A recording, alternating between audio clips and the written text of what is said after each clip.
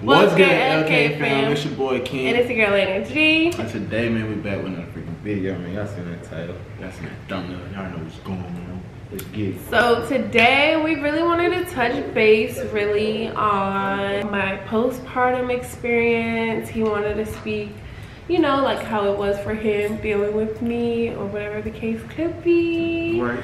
So let's start off with really how it's been like this past month. I feel like this past month, I feel like in the beginning when she first came home, everything was just very fresh. This is my first baby. You know, I don't have like much help out here. We didn't have help out here. Like no one's here to show us like, will show me like what to do. So I feel like I was very not flustered a lot, but like it was just, you know, I didn't know what to do. I wasn't like sleeping correctly, and like I was just like changing her, was like taking her a bath and stuff. I was just like very nervous doing everything at first. I feel like now I definitely have, you know, I think I can bath her alone now and stuff, and I can put on clothes on her, you know, alone. So I feel like I'm definitely getting the hang of everything, but in the beginning it was very like, it was very like, it was, yeah. I remember that one time that we were in her room and we were both putting clothes on her, and it was just funny. Yeah, it was. It was we like were just both, and our hands were just like, everywhere. yeah. One hand, and then okay, I'm gonna do this, and then yeah. I'm gonna do this. Like we were just being extra difficult. Hold that head. This is how we gonna do this. Yeah, put a shirt on. Put a shirt on. It was just like extra difficult. We were being extra difficult. Yeah. Anyways. So I feel like I personally have been getting the hang of things. I think I'm just like sleeping. I'm sleeping pretty good, to be honest. She sleeps pretty well. Yeah. Like at night, I feel like at night she has like a real, like she'll sleep like a long time, wake up, we feed her one time in the night. I feel like then she'll go back to sleep till like 8 or 9. Yeah, fussy now. I think she probably got it. Let me go change her because you got it. Okay. I think she got to be changed. So I feel like, you know, within this past month, I have definitely learned a lot of stuff. I've been learning my baby, and I've been learning how to do stuff as a parent, what not to do. I feel like there's no rule book to being a parent. Like there's nobody here showing me the ropes. I'm kind of just figuring everything out. You know, King is already a parent, so he knows a lot of stuff. There's some stuff that, you know, he was kind of like, but we've figured it out together. I feel like, and that even goes into like, and as far as Ocean, she's like getting chunkier. And how many pounds did the doctor say she was? Like 11? Yeah, 11 pounds. Yeah, like when she was born she was 8 pounds. She's 11 pounds now. She's starting like to lift up her neck more. She drinks 5 ounces. Like she's getting super chunky. It's really cute. But I feel like everything has just been very good. I'm really excited to like see more milestones of her, you know, when she first like can like fully like hold her neck up or like sit up and start crawling. Like I'm really excited to see all those milestones for her. And to talk more about my postpartum experience. So my first week coming back from the hospital was very tough. Women, if you don't know, when you give birth and you like push out your placenta, all your hormones drop. Like you have no hormones in your body, so your body goes into like this hormone shock thing.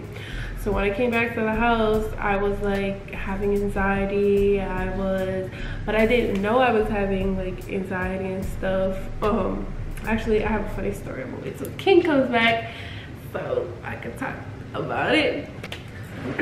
So the first week when I came back from the hospital, there was this one, first of all, the first day that I left the hospital, remember in the car when I was like, remember when we stopped at CVS before we came to the house, and I was just like, I feel like I couldn't breathe and stuff, and like my chest is getting heavy. Like right there, that was anxiety. Like I felt anxiety as soon as I left the hospital.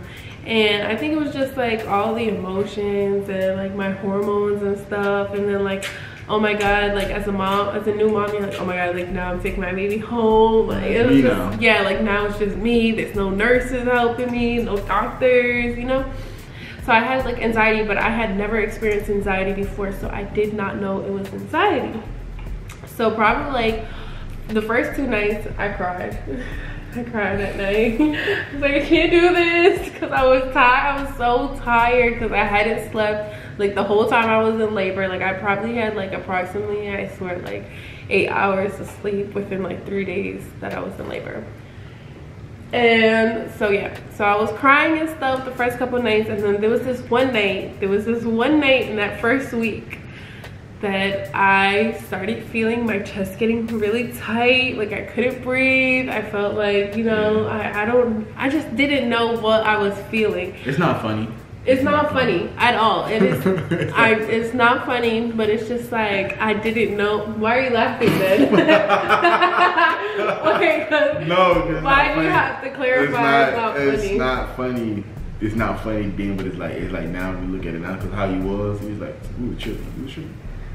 No, but like I thought like there was something wrong with my body. Like I really thought there was something wrong with my body. Like plus like what was going down, like I was in pain down there, so I'm thinking maybe it's like, yeah. So I'm like crying and stuff, y'all. Like I cried so many times during that first week for like absolutely no. Remember when we were sitting in the couch and I was just like, like, I love you guys so much. Like I just was crying that first week for no reason. I was really emotional. I would be looking at ocean and I would start crying. But anyway, so I'm really bad at telling stories. I got you. But that night that I started feeling my chest getting heavy again, y'all, I was crying. I was like, I have to go to the hospital. Like there's something wrong with me. Like I just need to go. And you know, Papa is just like, you know, he's with it. Like, yeah, like he's like, you know, he's thinking there's something probably wrong with me too. Like, we're just like, I'm always on the stage like, shit. I mean, that's what you feel. Let's go. Cause I don't know how you feel. So I'm like, if you feel like that, like, whatever. Let's go. But what was you thinking? Like, I was just like sitting there crying before I left to the. I just thought like I was just seeing myself. I was just like, I don't know, like I just thought all your emotions just kicked in on you, because they say that, like, you know what I'm saying? Like I know they're gonna look out for that, but I'm like, oh, it's not everything gonna be hitting you at once, so you like your emotions and stuff like that. It was crazy. So I'm just like, you know, let's go. You know what I'm saying? Especially if you start to feel like, you know, you crying and stuff, especially out of nowhere. But I thought, like, I didn't really pay attention to the crying part. I was paying attention to the part where I couldn't breathe. Like I was like trying to like, I was like in and out, trying to like exhale, inhale, whatever. Like I was just really trying to focus on my breathing, because I felt like I could not breathe at all. And my job, I've never had anxiety before this, so like I didn't know what the feelings were. So we get to the hospital, we drive all the way to the hospital, y'all. Like a 40-minute, 35-minute ride. By the time we get to the hospital, I'm like, I look at King and I'm like, oh, like I kind of feel better. Remember, because he put calming music in the car and stuff, and by the time we got to the hospital, like I felt kind of like better, like it wasn't like tight anymore. I was driving, when I started to drive, I started to drive like I started putting like calm music on, like what you call it, lo-fi music, like lo-fi music. Cause I listened to that. I'll put that on. And then we was just driving. By the time we got there, like, that's probably what it was. Well, that's what it was that. Yeah, anxiety went down. It's like you listening to them, you just calm and relax, and you seeing everything move. So by the time you got there, it was like, I kind of figured it, but it still was best to be safe than sorry. That's what because I didn't, and plus I was in a lot of pain, and I just didn't know if it was like because of that or something. So I ended up still going into the emergency room. The doctor, she seen me and stuff, and she was like, yeah, like you're having the postpartum blues. Now y'all, if y'all don't know, postpartum blues last for 2 weeks after you give birth. And she was like, it's completely normal. A lot of new moms feel anxiety. Like even though they've never had anxiety before, they feel it within those 2 weeks, but after your 2 weeks it should be fine. She actually prescribed me medication to help me, but I actually never took it because it wasn't like an addictive one, but I just never took it because I was like, I want to just let my body go through what it has to go through, and if it, you know, like I feel like it would get better on its own, which it has. I am fine. I am no longer emotional. I have not felt that feeling since the first week. Like after the first week I was fine. I feel like they probably say 2 weeks, but it's up to your body. Yeah. The person, so, you know, a lot of women, they experience postpartum, like, you know, they experience postpartum longer. They can go into postpartum depression and stuff like that. And I was really nervous to go into that. You know, I mean, I'm still in my postpartum experience. Like they say, like postpartum doesn't end until like 6 months, really, after giving birth. But I feel like I'm really good. I'm in a good, like, I'm just like in a healthy, I'm in a healthy relationship. I have like healthy stuff around me. So I feel like I'm thankful I haven't experienced any more of that.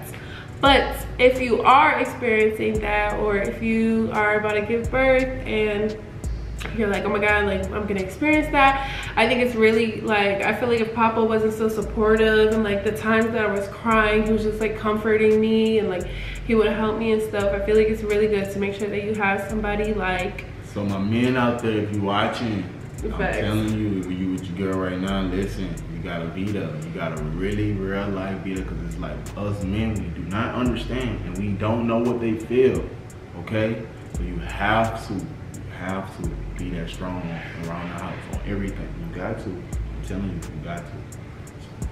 I feel like it's really important to have somebody that's there that's just gonna comfort you, even without them having to completely understand like what you're going through mentally or physically. Like I was in a lot of pain my first 2 weeks of postpartum because I had, you know, I had given birth, so I was in pain down there. It was hard for me to move. I was taking a lot of ibuprofen, and I could say Papa was helping me a lot, you know. And I feel like it's just very important to have somebody very, very good on your side, you know. I think that's very, very important. But if you don't have somebody like that, I think you just need to keep a strong headspace and just know that it's not gonna last forever. And just look at your baby. Honestly, I feel like that's awesome. When I would start feeling sad or anything, I would just look at Ocean, and then it'll be happy tears, you know. Exactly the same way. You know what I'm saying? It's like every day you have to be, you know, it's just real life. It just becomes real life. Once you have a kid, it's like you know more of that kid no more. You're just more so adult at any, you know, because you gotta learn how your body is gonna switch to this mode where it's automatically will be coming to a parent mode. You know what I'm saying? You don't know why, you don't know how, you don't know why you're doing it like this, or it's just a natural instinct that's gonna click onto you. You know what I'm saying? You know, I feel like with anybody, even if, you know, people probably like older, they have a kid. Like, but that doesn't mean that you're not gonna make mistakes. That doesn't mean that you're gonna know everything. But your kid becomes your first priority. I feel like so. Mandatory. Yeah, like once you, I don't know. I feel like as a mother, your motherhood instincts kind of kick in. But it don't mean that you know everything. You're gonna do everything perfect, because perfect just doesn't exist when you have a child. I feel like, honestly, like you're perfect gonna be perfect doesn't exist in general, but especially being parents. Like there's, like you always say, like there's no rule book to being a parent. You make mistakes, you learn from them, and you continue. Just like we're growing with her. You know, I feel like I'm growing with her as a mother, and we're growing together as parents together and stuff like that. Yeah, definitely. I feel like that's really it. I really just wanted to speak a little bit about my postpartum experience and how it's been this past month for us. I'm really excited for her to get a little bit bigger so we can start going out more, and it just like going out, getting her into the real world. Not too much, but like, you know, like being able to do stuff on you, baby. Just like, no lights, please. Yeah, that's what it is. Too many lights. It's cool. If I put you down, you're gonna start crying. If I put you down, you're gonna start crying. So some postpartum must-haves, because I know women have been asking, get all the Freedom Mom products. Make sure you have ibuprofen on deck. I'm telling you, once you give birth, ibuprofen will be your best friend.